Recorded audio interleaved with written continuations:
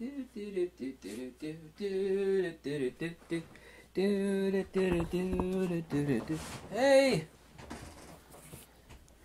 I find really odd is people always ask me to recommend books, even though I've made an enormous amount of videos about top recommended books on XYZ specific topic. People have been asking for this video, and I have a link below to the translations that belong to this video. Those translations are copyright by me, but you're free to use them anywhere. So it's roughly a 3-page or so, maybe it's a 2-page PDF document with all the citations with book and verse below. You don't truly know something unless you could stick it in a nutshell. If you haven't watched many or any of my videos, I've been a Pali translator now for over 2 decades. I used to be a member of the Pali Text Society in England. One of the founders there was Caroline Augustus Foley Rhys-Davids, CAF Rhys-Davids, extremely, very, very prolific Pali translator. In this video, I'd like to give you, and nobody really likes book and verse citations because anybody could read that, but finding genuine translations or being able to stick something into a nutshell is not done in Buddhism. And when you do, I'm sure there's probably some YouTube videos that say Buddhism in a nutshell, and it will not have anything in there about original Buddhism. Let me please emphasize and stress the words original Buddhism. And what do I mean by original? I mean pre-sectarian. Long before the Sarvastivadins came along, which later became the Theravadins, all those yellow-robed guys running around Southeast Asia, those are Theravadins. That is not original to Buddhism. It's not just as Catholicism is not original to Christianity, obviously so. Not to make approach to any Catholic. It's like, well, you know, even a Catholic knows Catholicism is not original to Christianity. So I'd like to stick Buddhism into a nutshell. We're only going to talk about the pre-sectarian stuff, i.e. the original article. In other words, lacking a time machine. And there is a pre-sectarian corpus that's actually found within the Nikayas, the Digha Nikaya, Majjhima, Samyutta Nikaya, Anguttara Nikaya, and the Khuddaka Nikaya, and they are the oldest sections within those.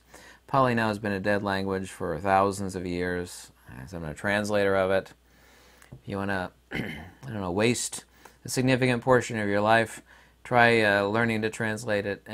A language that's been dead now for thousands of years, and that's what I've been doing for 20 plus years. So I'd like to stick Buddhism into a nutshell, very simply synthesize it. Since I myself, and you may or may not be interested in this, am only interested in what the original taught. I'm lacking a time machine. There actually is an original corpus, of course. So let's start off here. In no particular order, go over some translations. And I'll leave out book and verse since I left the document in the PDF download. If you want to, like, well, what's the citation on that? That's the reason why I have the document attached in the description below. The create is sacrificed to the uncreate. And if you're a Lord of the Rings fan, you know, you actually have the beautiful ring, which is the create, yeah, is sacrificed to the By the way, the Lord of the Rings is based on texts of the Kalevala. I don't know if you know or familiar with the Kalevala. But this is an ancient metaphysical principle where that which is create is beautiful, but of course it is ephemeral and temporal. And we get attached to something that causes us suffering. It's like in The Lord of the Rings, trying to make a perfect analogy, that we get attached to that which is beautiful but is temporal and create. So this is the passage from original Buddhist texts of 2,400 years ago. The create is sacrificed to the fires of the uncreate. This is the meaning of the word the jhana, or samadhi. That word, and there's no word I despise more than the word meditation, which doesn't refer to anything. But when we actually go to the original terminology of that, we're talking about samadhi. The word is jhana, which comes from the word jayati, which means to burn. In other words, you're sacrificed. It's like, remember the ring gets tossed back into the fires? And it's like, well, we're addicted to the ring, right? It's so beautiful, so pretty. But yeah, but we have to let go of it. And there is a real hardcore fundamental principle behind throwing the create back into the fires of the uncreate. That's one of the stepping stones of disobjectification, theurgy, i.e. transcendence, liberation from false identity. We're addicted to things that are beautiful yet superficial and ephemeral. I spent a lot of time on that quote for a specific reason. Here's another passage. Like I said, if you want to know book and verse, look up the text in the description below, because I list book and verse, even though this is from Iriwataka 123. Buddha is meant that, or Brahman, which makes Brahmakakur, the Brahman wheel, the wheel of the absolute, move. Same way with the word Tathagata. Tathagata literally means you have arrived at Tat, as in Tattvamasi. You have arrived at the absolute. Buddha is not a person, by the way. When people see statues, gold statues, oh, that's the Buddha. It's like, no. That's like, what do you mean? That's a Buddha statue. No, it's not. That's a representation of a psychophysical entity, with flesh, blood, and bones. Every statue out there that you think is a Buddha statue, by definition, since I'm an expert and a Pali translator of many decades, that's not a Buddha statue at all. Absolutely is not. That is a incorrect, radical creation of a psychophysical entity that we would call Sakyamuni or Siddhartha. That's never a Buddha. That's the reason why earliest Buddhist iconography from the 3rd century BCE would show an empty seed or a pillar of fire. You cannot show a physical face and form and call that a Buddha, because a Buddha specifically in doctrine is Akyamkana, which literally means a non-person or a non-entity. The soul is having Brahmabhu, meaning having become Brahman. And that was in reference to the agathon of the Absolute. If you think Brahman is a god or something like that, no, the terminology is in reference to the Absolute. Gautama is a teacher of Advaitavadan, or non-dualism. So, genuine original Buddhism, emphasizing the word original, is 100% no different than Advaita Vedanta of Sankara. Nothing is known except through the modality of the knower. The only difference is in how one approaches the teachings therein of retroduction and the path of liberation through disobjectification and theurgy, or the Indians called it neti neti, which means not this, not that. Let's get on to some more key passages. What is the one benefit, Master Gautama, for which you exist? The one thing that the Tathagata exists for is the fruit and emancipation by illumination. Followers, this body is to be seen as it really is, merely the product of past karma. The Tathagata, the Buddha, is a designation for a Brahmabhu, meaning become Brahman. In other words, standing at the station of the Absolute. The well-centered or liberated chitta, i.e. nous or spirit, is the path for attainment of Brahman. This is immortality, that being the liberated nous or chitta, which does not cling after anything. By the way, the only noun in doctrine which is said not to cling after something, potentially, is the chitta. Suvimutta chittasanabhanam. Here's one of the most important passages in doctrine. The meaning of nirvana is the thoroughly liberated chitta or nous or spirit, it doesn't matter what word you use. Suvimutta chittasanabhanam. Here's another insanely important passage. Like I said, if you want the book and reference, just look it up in the document in the description below. Titatati, which means steadfast or fixed in the soul, means that one is supremely fixed within the chitta.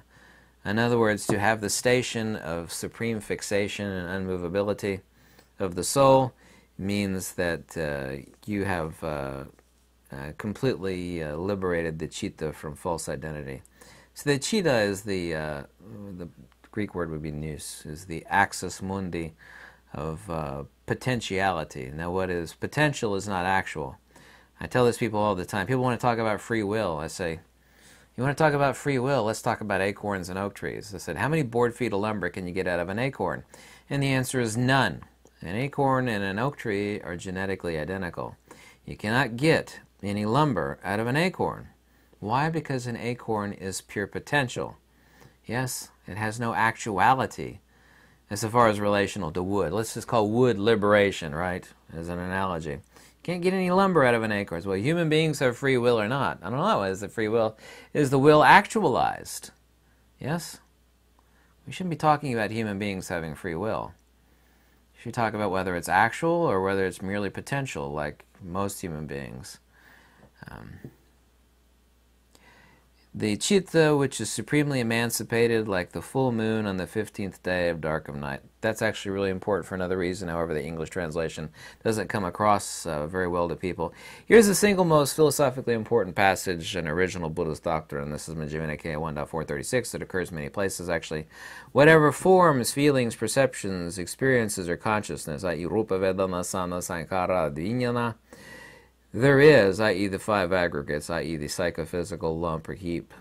There he sees these to be without permanence, as suffering, as ill, as a plague, a boil, a sting, a pain, an affliction, as foreign, as otherness, as empty, shunyata, as without self, self with a capital S, yeah? And the Pali word for that is anattati, yeah? So he turns the chitta, or a nous or mind, doesn't matter what word you use, which is not an aggregate, the chitta is not an aggregate, away from these, yeah? Very, very philosophically important. The chitta is turned away from the psychophysical. That would be like, in our radio analogy, the signal is turned away from the radio, composed of transistors and batteries and speakers. The signal turns itself away from broadcasting through the radio, because the broadcast is not a signal. The broadcast is the consubstantiality of the signal and the radio. So, to use a simple analogy, it would be like the signal turning away from the radio and all its constituent components. You get that? The chitta is turned away from these. Therein he gathers the chitta within the realm of immortality. Amataya dataya. It literally translates as the realm of immortality. This is tranquility. This is that which is most excellent. Just as in Suvimutta Chittasandaban, the thoroughly liberated chitta means nirvana. Yes? By the way, nirvana is nivritti, or no more turning. You could also say it's, and there's an argument on this, it doesn't really matter, that it could be nisbandha, which means from bondage. Really, nirvana is from prefixual nir, means opposite to, inverse of, or ending of, vritti, or turning, becoming. In other words, the ending of becoming, or bhava nubhava, becoming and becoming. I mean, that's the definition of samsara, because samsara literally means, in English the word is samsara, it means to go round and round, samsarati, which means to be with or conjoined with perpetual perturbation. Yeah. So that's the single most important philosophical passage in original, keyword original Buddhism. Attained to the steadfast of the soul, the chitta is calm. They're cleansed of the entire world, taintless anasava, having brahmabhu, become Brahman. Okay. The purification of one's own chitta, I use the word chitta, you can say spirit, nous, mind. The purification of one's own chitta means the light or jyoti within one's own chitta is the very soul, atano. Incredibly philosophically important. The purification of one's own chitta, this is Buddha Sasana, which translates as the doctrine of the Buddha. That's Digha Nikaya 2.49.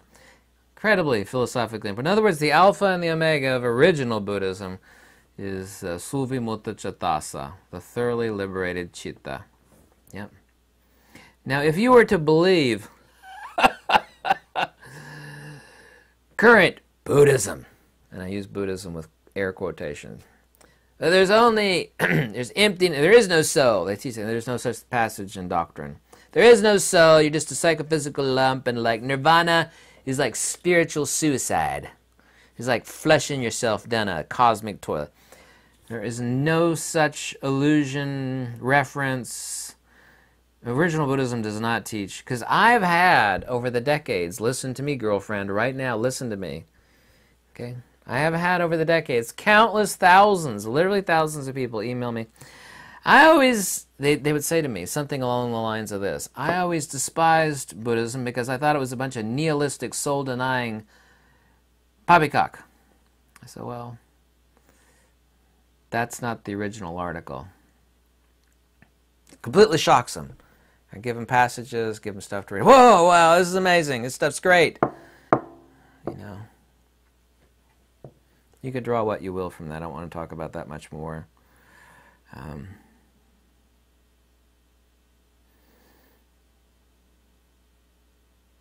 Void is this body of the soul, and upon that which the soul subsists. This, gnosis, as is meant, means liberation of the citta by shunyata.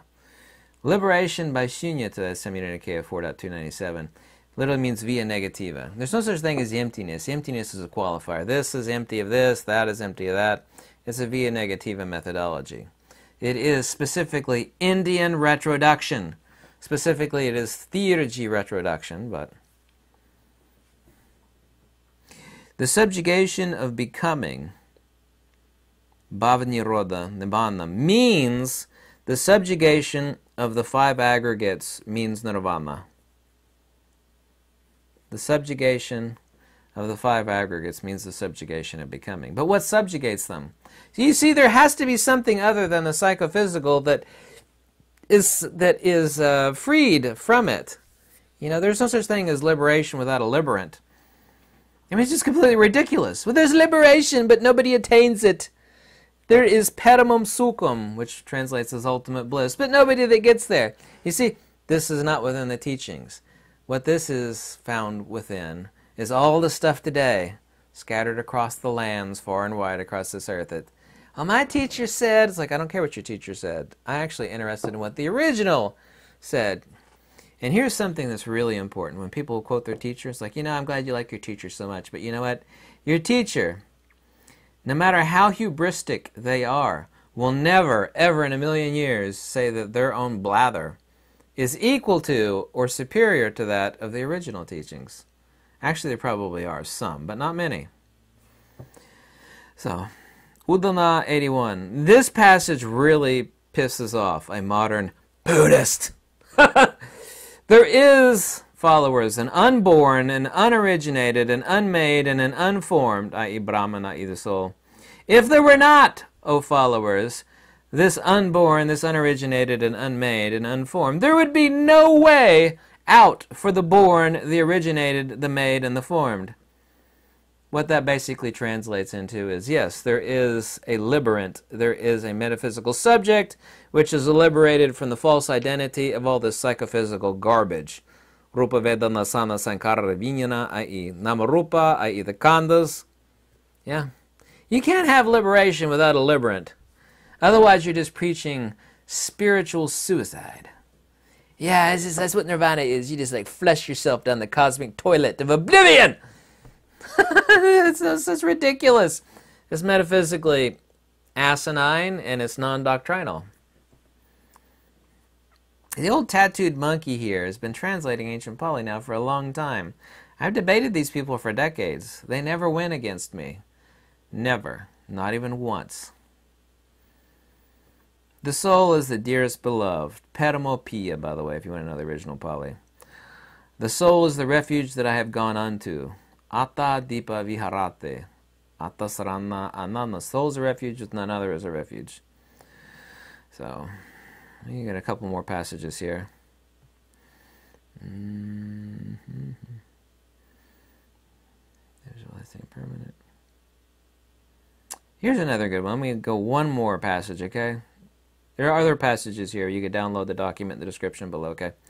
What do you suppose, followers, if people were carrying off into the Jeta Grove, i.e. the forest, a Jeta Grove is the forest, bunches of sticks and twigs and grasses and branches and leaves, and did with them as they wished, or burned them up, would you think, and it occurred to you, these people are carrying us off, are doing as they please with us, and are burning us?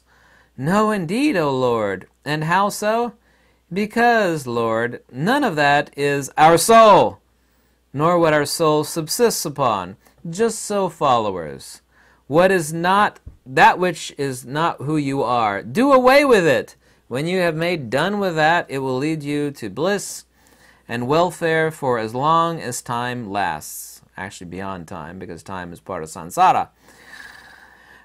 What is that which you are not, O followers? Form, followers, is not that which you are. Neither are sensations, perceptions, experiences, or consciousness. Rupa Vedana Sana Sankara Vijnana I.e. Nama Rupa. Why am I speaking ancient Pali? Nobody understands what I'm saying. You know what's really weird? Is when you have a dream and you're speaking ancient Pali with other people speaking ancient Pali, and it's been a dead language now for thousands and thousands of years. Isn't that freaky? How often does that happen to me? More than a few. If I'm lying, I'm dying. That's always freaky when you wake up and it's like, oh, that was so cool. I was having conversations in an ancient dead language that no one's spoken for thousands of years. Awesome! Anyway, download my document below. All translations are copyright by me, but feel free to use them anywhere you like. Yep. And if you like this video, any donation is always warmly welcome. Because the fat tattooed monkey needs coffee, and I definitely need some more vegetables. I was serious about that, though. But anyway, I hope you like this video. Yeah. I keep using these rocks as demonstration tools. I picked these rocks up on the Black Sea, Chorne Moria, in Yalta, in Russia. Well, Ukraine. Excuse me, Ukraine. Sorry about that. Some Ukrainian's going to watch this and go, Yalta's Ukraine, not Russia. So sorry. Я забыл. Извините меня. Thank you for watching. Goodbye.